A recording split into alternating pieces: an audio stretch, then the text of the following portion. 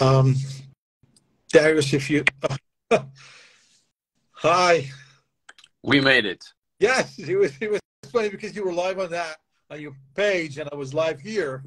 So you were inviting me, and I was inviting you. So that was a little. All right, let's see. Okay, this is great. Yeah. Sorry for the delay. No, that's fine. That's fine. It happens all the time. So If I put this up like this, how's that's that?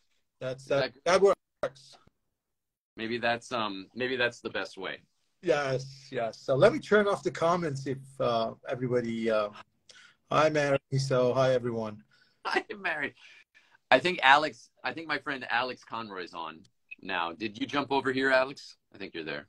Let me turn on the comments if somebody wants to say hi. And yeah, we have time. Lots of things to discuss, and I'm excited.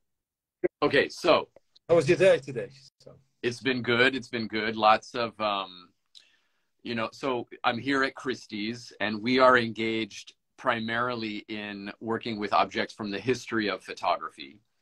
And we have our big May season coming up, the May sales. And so I have a board here that shows all of the things I'm working on, little cutouts of like the picture. So I've got an amazing Man Ray from 1930. I've got a William Eggleston tricycle from 1976. I've got Peter Beard. I've got Mapplethorpe. But I wish all of the come and see the shows that is in Christie's. You can come to Christie's and see these things on the walls starting April 29th. But what I want to dig into is this this question around the fact that each of these photographers really developed a style and a visual language using the tools available to them at the time. Interesting topic. And right, so using the tools at the time, and at different points in this history of photography, photography really is has been such a radical tool for humanity. It's a new, we didn't know what the surface of the moon looked like until we had a telescope, and then we couldn't share that until we knew how to print it on a page and send it, right? So it's taught us about long distance things. It's taught us about we can see inside of our bodies, all of these things. We can share this information, and machines have helped us to do that. Tools and machines. Early machines were things like just lenses and a telescope or a camera obscura, a box that we called a camera. And then they got more and more complicated to the fact that now, then there were 35 millimeter cameras and handheld and motor drives and long lenses and formats. Filters and large format. And then we had digital, and now it's just light hitting a light sensor and recording all of this information. And now, for some reason, there's been a new tool developed, and everybody on the planet is losing their minds, as though photography hasn't been the radical tool of transformation for already 180 years. Ali, what do you think about that? I don't know. It's an exciting topic. So the question comes from the idea that some people are very biased. Their thoughts are so biased about photography. Right. So there are two things. One is AI. The other one is AI in photography. So there are two different topics, I think, because the capabilities of AI is different. And then we can use that technology in photography. It's a different matter. So my question is that, because we talked about it before, yes, somehow we know what we think about. So I got so many questions. I received so many questions that I'm going to share. Oh, good. Some people are so concerned. Some people are freaked out because they think they're going to lose their jobs. Right. John Paul Caponegro is here. I just want to say hi. Thank you, John, for joining us. And what do you think? So is AI photography? So I mean, do you consider it as a photography, or you consider this as an image making tool? So how do you make a line if you want to make a line, because I think the line is blurred now. That's my idea. The line is blurred. So, but there's a old definition of photography that light should hit a surface, then we can see the image, and that's the definition of photography. So some people that this is not a photography, this is just the image making tool. But what do you think about that? Let me turn off comments. Let me turn off commenting, and I'm gonna give time to people to ask their questions at the end of our discussion. I think we can talk for an hour if you have time. Yeah, sure. Yeah. Let's go. Yeah, let's go like more like maybe 50 minutes. Yeah, 50. I think that's so I'm gonna moderate the time to like we can talk like 30, 45, 40 minutes, and then people can ask the questions. So this old definition that is producing images by the action of light or radiant energy, and especially light on a sensitive surface, that people called photography, and they say no, this is not a photography. So what do you think about that? Let's start from this. Well, okay, so there's multiple things, there's multiple questions in here, and the question of whether, I think I'm least interested in the question of whether it's considered photography in the sense of some kind of scientific definition. I mean, what we as a like to say is a cyanotype silhouette of a leaf on a piece of paper, is that photography? Is that any different than like a daguerreotype, which has to be made with a lens? Is that any different than a 35 millimeter gelatin silver, image? And I mean, it's all using light sensitive chemicals. So in that sense, no, scientifically, it's not photography. It's a computer making composite images. So it's not photography in that kind of light sensitive sense. But the question about is I think what people are really asking also is, should we consider things produced by a computer art? Right?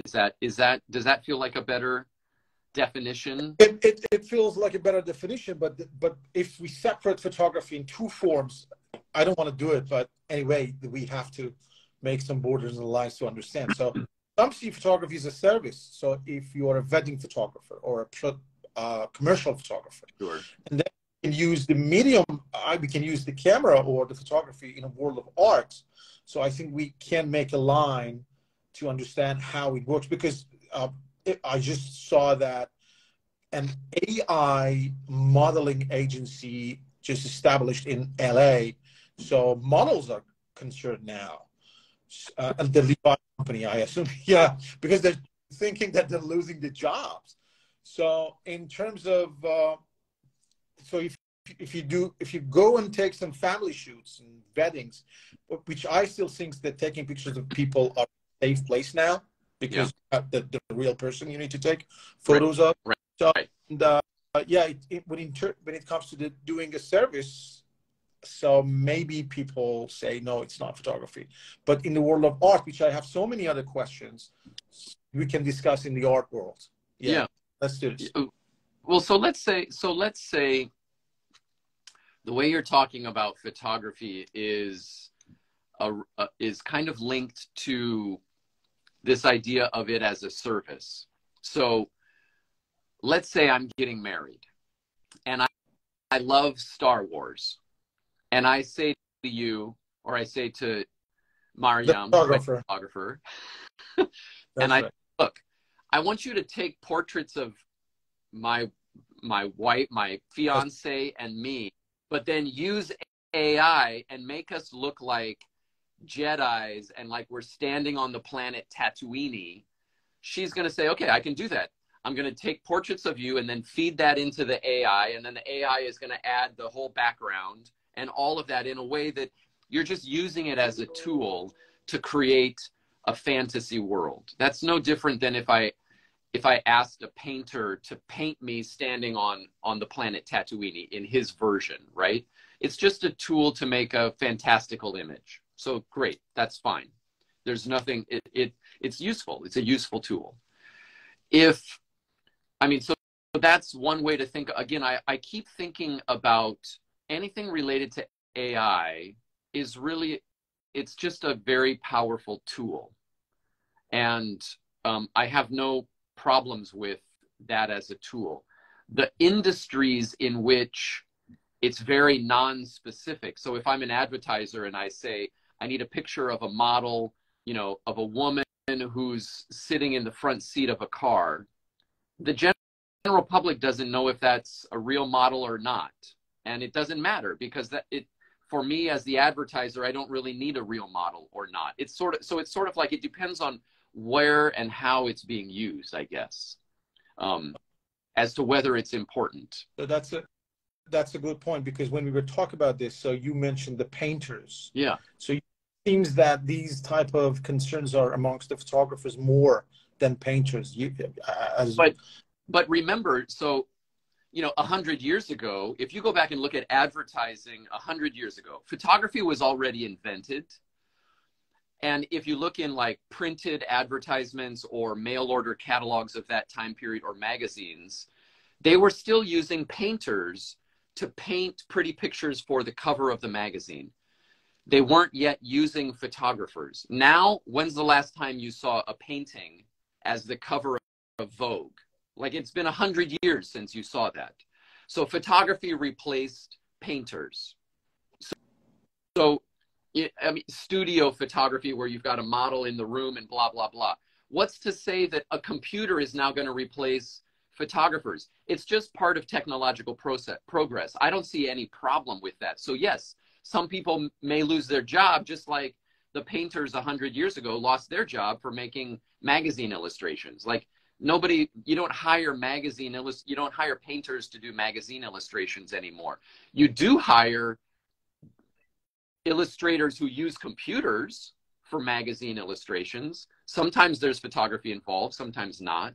So it's kind of a non-argument. It's just people not realizing where they land in history. That's all it is. Like, learn your history. If you're an advertising photographer, learn your history. Look at magazines 100 years ago to see what you were competing with, and then 50 years ago, and think about where you fall. You may be doing something that's going to change, and so change your skills, or, you know what I mean? It's like, it's just part of history. So very wise. So I'm just saying it as a yeah, because you and I are on the same path, at least in this matter. So it's an image making tool.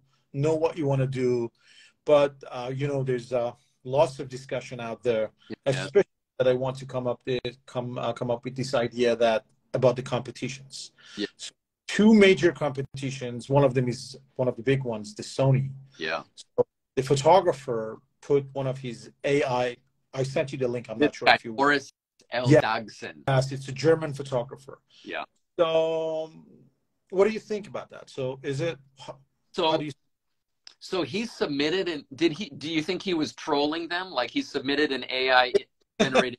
That was a good question. So I'm not sure what he was thinking. So, but if I was the photographer who submitted my AI images, so I would accept my prize and then come out and then started to interview that, listen, this image was created by the AI machine, and I just participated in your competition, and you didn't understand it, or you didn't, or maybe they found out. I'm not sure, because there are lots of gray areas in there.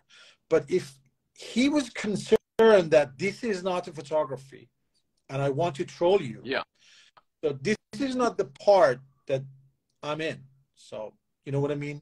Yeah, so I've got the image. So this is a fine art competition. So you put an image that you made it. You are the storyteller.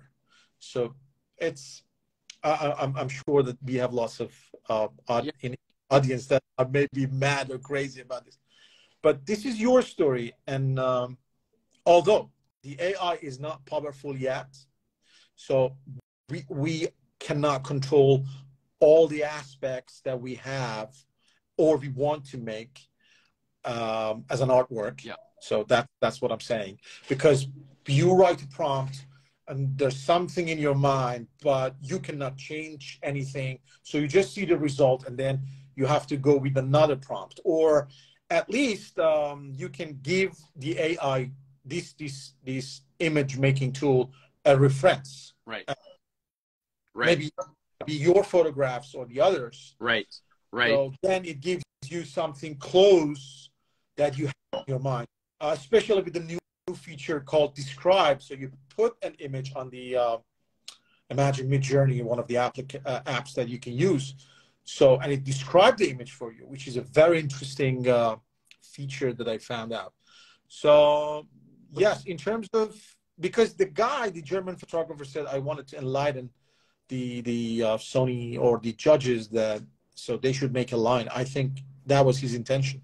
I know, it's so interesting. So he submitted it in a creative open category. That's the category. I have no problem. It's a creative category. Right. So he wasn't presenting the image as some kind of documentary photojournal piece. No, I don't think so. And so the picture, as we've all seen, is there's two women.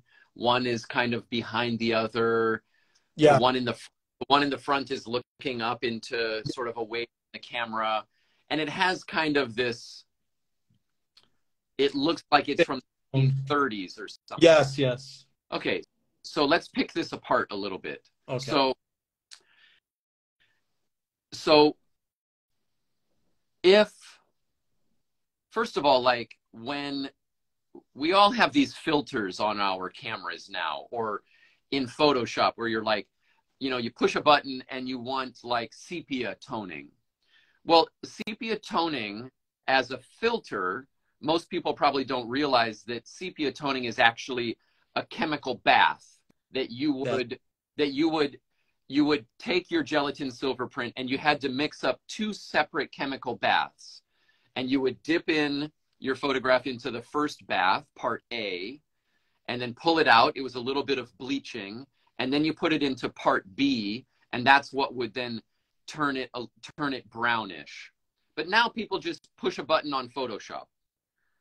That's right. So they don't actually, I mean, I guarantee you, of the 80 people watching this right now, not a single one of them has ever mixed up water and chemical. One of them. Maybe one of them. Maybe one of them. Because I know one or two of them. Great. So maybe one or two of them know what that filter on the computer refers to. It refers to an actual physical process. Now, it's not important that you know that, but it's useful to know that when you're choosing this filter on your camera and you think you're being creative, you're actually just trying to mimic something that you had to do in real life. And that's fine. We accept that. Nick Brandt's photographs are sepia toned, for instance, but they're not sepia toned. They're actually toned in the computer to make it look like a chemical process that used to happen in the old days, so that you then imagine you're looking at something older.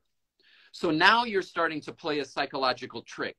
You're trying to make me think, so this guy, Bernagson, is that his name? Yeah, Eldagsen, Boris Eldagsen. He's trying to play a trick in the sense that he wants me to think, oh, this photograph looks like it's from the 30s or 1940s, when it's not. Now, why does he want to make it look like it's from the 1940s? Because it triggers a kind of nostalgia. And this is where you get into this idea of the way images look are coded to reference different things that then make us feel different things. So something from the 1940s might make us feel a different way than if it looked like maybe Daido Moriyama's photographs from the 1970s. That then says something different. But it doesn't really. It's just colors on a photograph. It's just a toning. It's just a digital effect. So the fact that now, instead of actually pointing the camera and taking a picture and then pushing a button that says make it look like it's sepia toned, now you just tell the computer to do the whole thing. It's not so different. It's still a human that's saying do these things.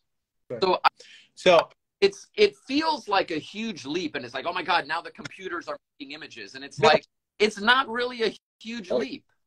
So you can all do all of this stuff in Photoshop, so it's not that easy. Yeah. So we've been doing it already for 20 years in Photoshop. Yes. So now it just happens faster. Okay. So if I want to make a conclusion, so you're saying AI as an image making tool. So it's not a photography by all definitions, right? It's just a tool that a human. So we are on the same path together. So if someone says it's not photography, you will agree with that. Well, or let me rephrase my question, because I think some of our so I think definitions must evolve as we do. Yeah. Can we? So is it possible? So maybe we can change the definitions. I'm not sure, because for me, the line is blurred. So I don't think that. So I see it as an image making tool, and it doesn't matter which I made it by my camera, which is here right now, right, or by an AI program. Right. So, and I think that definitions of photography must evolve. Maybe so many people are not with me or again. Well, so the definition around photography, the definition already changed when we had to deal with digital. So before we used to say, it was light sensitive chemistry. That's right. Made things a photograph. Well, digital, there's no light sensitive chemistry. It's a sensor that takes a reading. So then we started saying things like, well, there's lens based images versus camera-less images. So in terms of like how you make a photographic image, there's more and more sort of nuance and teasing that out. But again, AI photography doesn't make any sense to me. Okay. It would be like saying, well, there's computer photography. It's like, well, what isn't that like? That's digital, but it's still a tool. So it's like AI is just a tool. Okay. So here's I have to manage the time, so that's why I'm. No, I know. Okay, so here's something for me for everybody to think about. You can type into the AI. You can type in and say something like this guy with his picture here, and I'm going to show everybody the picture. Sure. To see if this is it. Yes. Okay, so you can type in and say like, make it female of you can write 19. Make it from the 1930s, and it's on a glass plate negative. Give. And they're like her, their hair doesn't look really real. The fingers don't look real. Yeah. I think it was before the version 5. I'm not sure. Yes. So it's kind of nostalgic looking, but it's like, it's not a great photograph. But if I were to say, the thing that here's what I think about computers. They can only reference what already exists. So let's say if I type into Midjourney and I say, make a photograph of a car, an abandoned car on a street at night that looks like Todd Hido's photographs.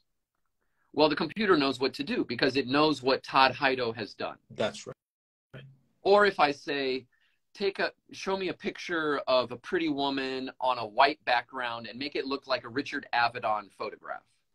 It's going to know what to do because it can search the computer, it can search the internet. The reference. There has to be a reference. But if I said, and this maybe somebody should do because it would be really interesting to see. If I said, take a picture of a man wearing a suit, but use a lighting style that no other photographer has ever used before. Okay. What would it do? Like, my point is the computer can't come up with something new. It's only doing like an amalgamation of reference points to the past. So the original creative person was Todd Heido or Deanne Arbus or Annie Leibovitz. They were the ones who had the original creative thought that did something different. And then the computer can only reference that.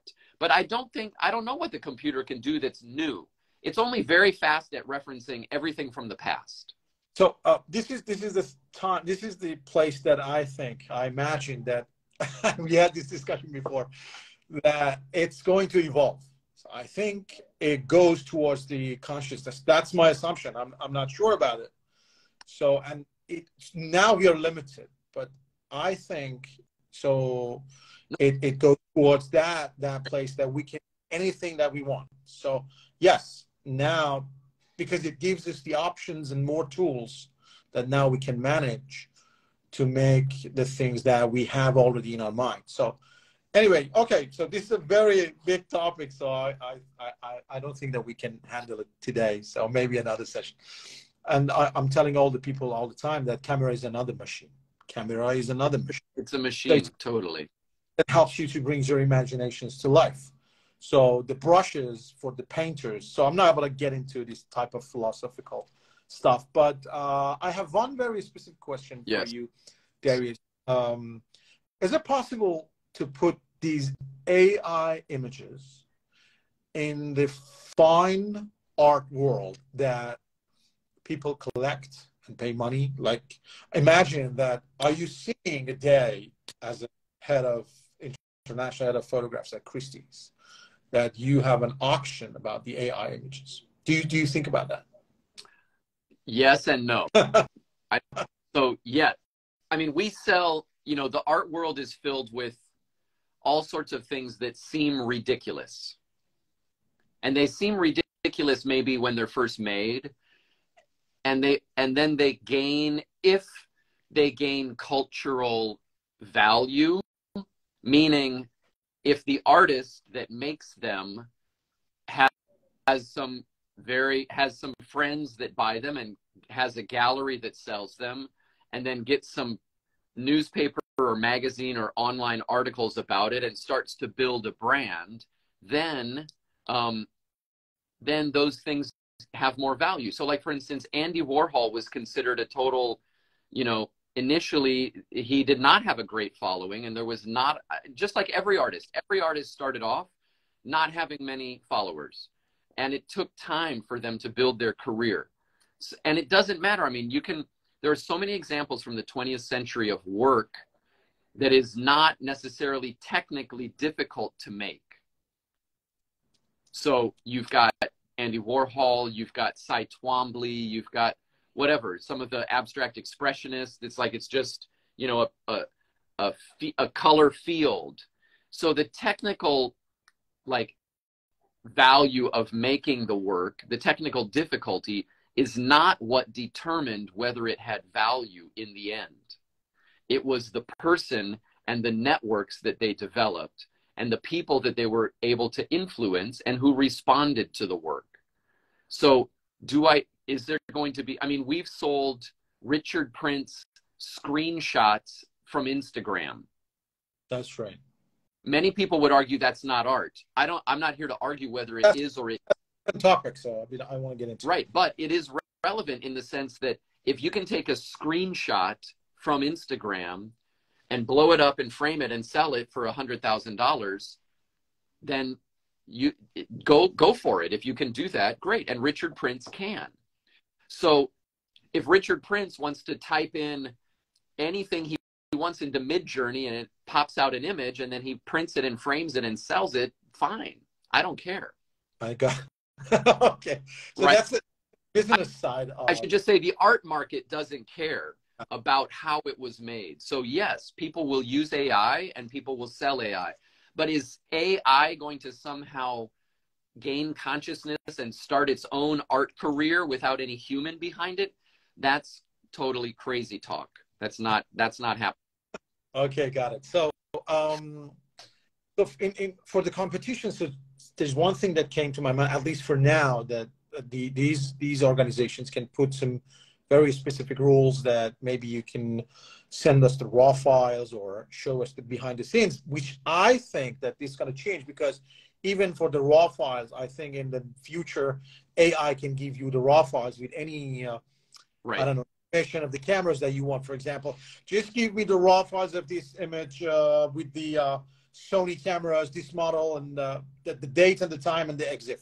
Right. So all the set. So, and then they say, oh, show us some behind the scenes that we make sure that you took this or you made these images by your cameras, or they can put a very specific category on their competitions. Right. So another things that I got, which I think we already talked about it, but it's one of my followers asked me that, can we call the AI images art? Do they deserve this word? Is it art? It's art if a human says it's art. Okay.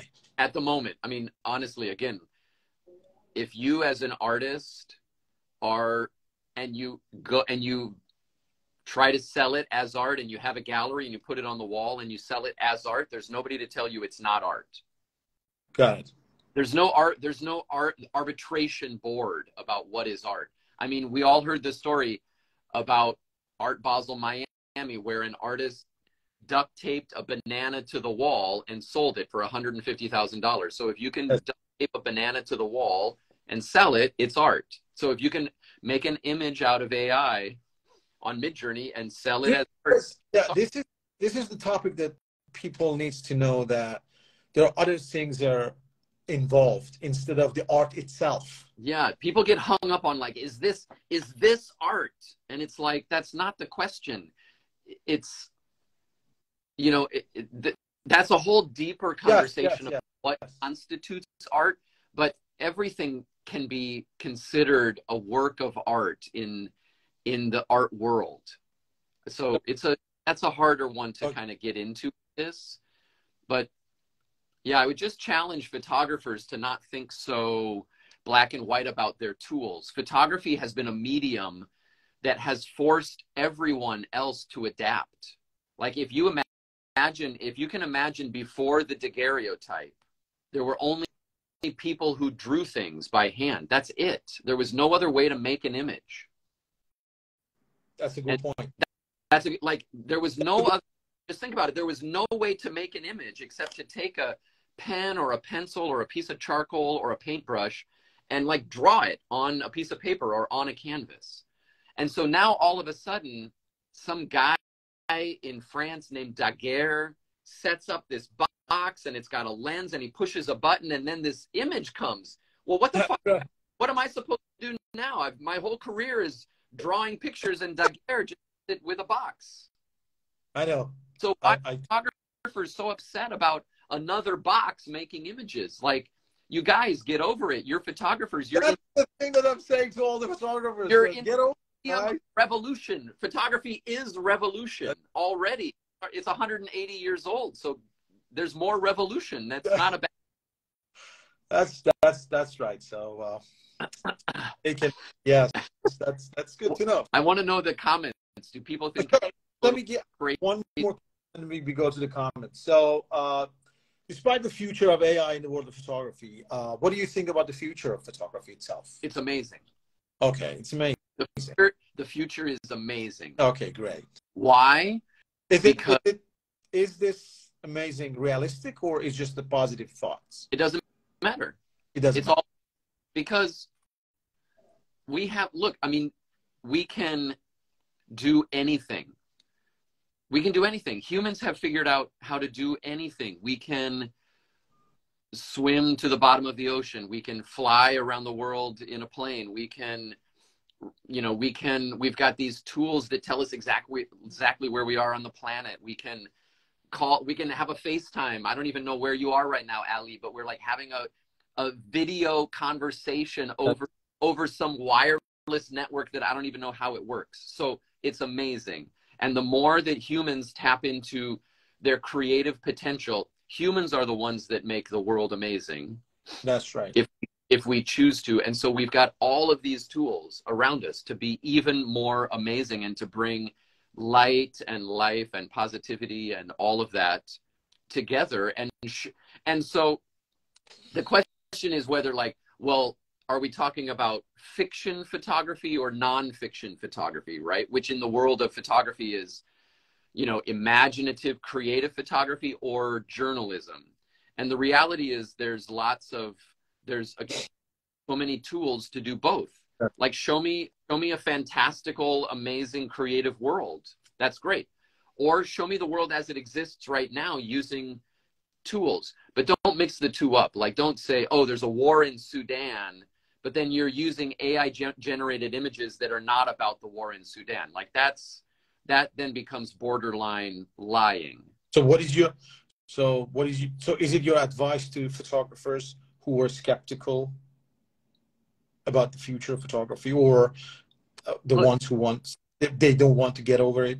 Anybody that's skeptical about the future is holding on to the present because out of fear. And you have to remember, raise your hand if you chose the year that you were born. Did you choose what year you were born? No, I didn't choose what year I was born. I could have been born in the year 1850. That's right. And then I would be, oh, but what about the daguerreotype? Now there's tintypes, and now there's albumin prints, but I love daguerreotypes. We have to hold on to daguerreotypes. And it's like, that's the language of 1850. It makes no sense 150 years later. So don't be the person that's holding on to the present moment out of fear. Life is always going to change. It's arbitrary when you arrived on the planet. You arrived on the planet at exactly the right moment for you. And so whatever you're attached to, let go and embrace whatever is happening around. It's like, okay, there's this powerful thing. You may be interested in it or not. You may want to go back and make some daguerreotypes. That's fine. The knowledge is there, but don't hold on to something trying to stop it from changing. It's just going to change. It's like saying, oh, but I loved being a 19-year-old. Well, yeah, and of course you did. And now you're 50. Yeah. So get over it. Let me go for some questions that people just send it here. So someone says, just imagine Banksy does something with AI. It will be considered as fine art instantly. I think it's not a question. Or someone said, if it's Banksy doing it, he's presenting it as art. Okay. So if he wants it to be art, then it's art. So Alex says that I think it's image manipulation as opposed to photographer.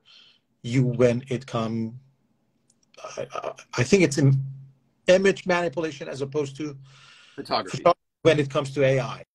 Sure. It's kind of like when you say, is AI photography? It's like saying, well, is Photoshop photography? It's like, well, Photoshop is just a tool to manipulate images. That's a very good point, Alex. I like that. Okay, so turn on. So the comments are on, everybody. So we have 5 to 10 minutes. So if you have any questions or you want to drop something, so just let me know. So there's so many discussions because someone asked about the feelings. Can AI evolve into the feelings that we have today as a human or as mankind? So, and we discuss about it. Right. So, well, yeah. Do we think that, are computers going to gain consciousness and have human emotions? I think that's still the world of sci-fi. Okay. But I want to say hello to all of my wonderful Persian friends. Yeah. There's like so many Persian. Yeah, there's so many Persian friends here, followers. I want to say in Farsi. Yeah. So yeah, I hope everyone is fine. Yeah. So wonderful. That's right. So guys, so I think we answered all the questions because no one is interested to. Hi, Farjun. Amit, hi. So he says, how about the process that artist is going through with camera versus AI? I think, well, look, it's a different process. Just like when you used to use a Hasselblad and roll film. That's right. It's been different when you had to switch over and use a digital camera and memory cards and all of that. So the process is different. But ultimately, you as the human are driving the creative side. Like what are you looking for this tool to make for you? What is that image? And again, you are the controlling thing. If you just say, if you were to type into the Midjourney and say, Midjourney, just make an image, whatever image you want, it's not going to do anything. No. There's no consciousness there. You are the creative agent in that. So sometimes I feel it's about a storytelling. So sometimes we see photographers around the world. I mean, one of the famous ones, the Crutzen. So he just writes the story, and he has this huge, I mean, so many people around him, like the set designer. Totally. Do the casting and production designer and some technical people. He doesn't even click on the shutter. So you just go to the set. I'm not saying it's easy. I mean, he's involved in all of this stuff.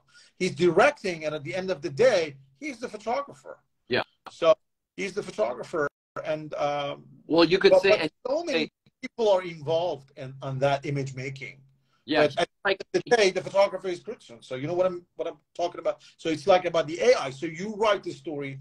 You are the creative person behind the all of these tools that you mentioned. Totally. So somebody asked about, is it theft, like creative theft, to take from all of the people? Yeah, that's another question I wanted to ask. So here's the thing. In the art world, people are quite discerning. So if you type in and say, like my example before, which was to say, show me an abandoned car on a street at night and make it look like Todd Hido. Yeah. If you do that and then you show that to me, I'm going to say this looks exactly like Todd Hido. And then I'm not interested in it because Todd Hido did that first and did it better. So you can, or maybe you do it better, or maybe you do it better. So it doesn't matter.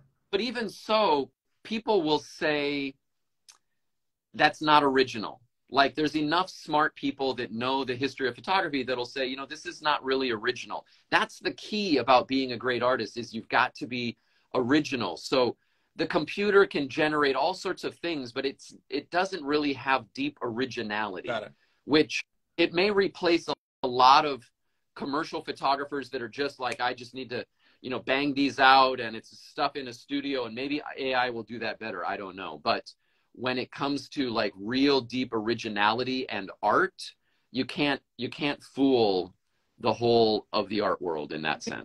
We are bombarded by the questions. I know. Let me read some of them, and let's do it as a bullet point. So very. Yeah.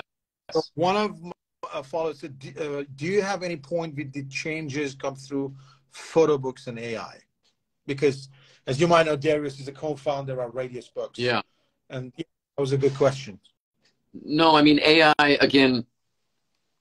is just producing images, but to make a book, it takes a lot more than, I mean, it's filled with images, but you need designers and printers and all of that. So no, I don't see AI.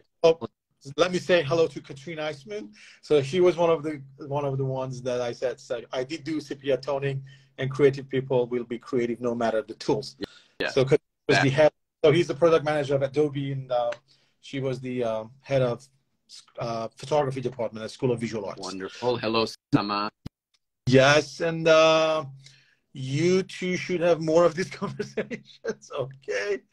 I was a bit skeptical, but feeling better listening to this discussion. Intention plus Great. The Darius insight was spot on. Thank you for this stunning discussion. Thank you for this conversation, Ali and Darius. Some people's reference software. Is AI for imagery 1.2? May I ask your thoughts? Is it for what? Is AI for imagery 1.2? Imagery 1. I'm not. Yeah, it's for making images, yes. Yeah, may I ask your thoughts? Okay. So one said AI versus real photography. So I think we talked about this. Yeah. So and Ali, I think you can save this and put it on your. Of course, so people can go back and listen to it again if they want. Yes. Should AI manipulated images by categorized separately with a dedicated genre and marketplace? I don't think so. Okay. That would be like, that's kind of like, it's like the old distinction. when people say, well, was that made with a digital camera or a film camera? And it's like, who cares? Like, you know what I mean? Like, imagine if you had a competition where you submitted film images made with film over here and then digital over here. In the early days of digital, people tried to do that because they were like, well, this is, you know, not real photography. I mean, again, the same accusation. This is not real photography. And it's That's right. It's just a tool. I know. So I'm not, I don't know why people are, I don't know why they're, so it's a different thought. It's an open world, free world, so everybody can think what they want. So, but people have a hard time with change. So as you get old, that's what I'm saying. Yeah. So the question is, how will this change, and how will the change impact me? Right. And there's often a lot of fear around change, but, change is just part of the natural world, and can be exciting. So I think it goes back to self-discovery. Yeah. So we need to discover ourselves again and again. Totally. And how we can change. So one question was very important, and I wanted to ask, but someone asked about the ownership, and it's whoever's driving the tool. Okay, so that was my concern, because the copyright matter, so the ownership, it's a whole different discussion, I think, that who owns this image. Yeah. And I already know the answer, but well, yeah, and it's you know, the AI, it doesn't look like, if you type in make it look like Todd Hido's photos, it won't exactly be that. No, because then that is copyright infringement if it just takes a Todd Hido photo and gives it to you. But you know, but that's the, you know, whatever it's creating, if you just say make it look like Todd Hido's photos, that's not going to be very interesting because somebody is already doing that. So it's all about doing something more interesting. No, that's right. So, but I'm always telling people that we are living in a world with 8 billion people. I wrote it already on my Instagram. Yeah. And we fit our brain, so we have the same material. Yeah. So we can inspire each other. We can learn from each other. Totally. So it's not copying or doing some stealing work. So you know what I mean? Totally. So go for another one, and then add this, like in the world of film and entertainment, like Hollywood studios. Do you know how long we've been watching CGI? That's the exact point. So. It's coming up on 20 years. It's like 15 to 20 years. So you could see those aren't real films, and it's like nobody is saying that. No. That's saying all this about storytelling. So in the world of fantasy and imagination, just use the tools available. Show me something amazing. I don't care if there's a dragon in your picture. I'm not going to say, well, that's not a real dragon. It's like, you know what I mean? It's like, I know it's a real dragon. You know, it's so like, don't watch Game of Thrones because it's not real. Yeah, people love it. They love the creative storytelling, and so that's right. Game of Thrones. So I wouldn't. Completely separate from the documentary world. So yeah, totally. There's much here that we want to make our decisions based on that. Totally. Real images. So, and I want to say hi to Andra Blunch. Yeah. So she just this has been great. Yeah, this has been great. So we had lots of people. Maybe we'll do a part 2. For sure. Like a month or something to talk about different ideas. We can come up with different ideas and do this more often. So sounds good. I think we covered all the questions. So if someone think that we didn't cover, so just write it again. And so there's my friend Malik. Good to see you. Most people cannot discern originality. So yeah, Inayat, Hamoun, wonderful to see you all. Thanks again for joining. Thanks, Ali, for having me. Okay, sure. So I think you have to go. I do. But wonderful to chat. All the time. So we will do it more. So thank you everyone who joined today, and we will see you soon. Thank you, Darius. Thank you. Bye everyone. Bye everyone. Bye.